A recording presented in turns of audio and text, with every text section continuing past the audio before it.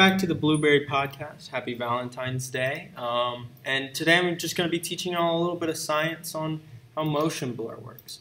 So I've got this digitally added car. You might not be able to tell, but I did add that in after the fact. And the thing about motion blur that a lot of people get wrong, even on higher budget films, is the distance of which the motion blur is sometimes too long or too short.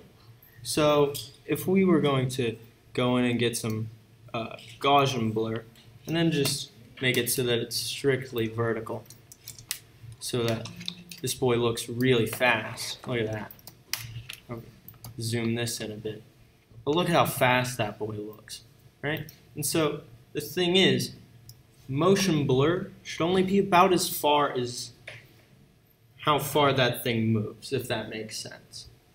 So if the wheel moves from right there to right there, that's as far as the motion blur should be. So if you were to go and get the motion blur, just make it so that where the wheel ends is where the motion blur is.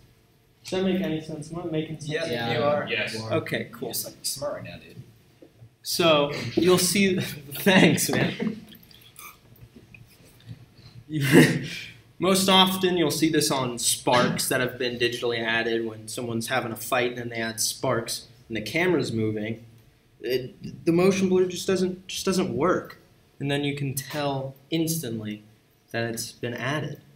But with this technique, even if it's on a really, really bad animated car, oh thanks, Eric, the motion blur will be correct. Thank you. Have a great day. I let some soap.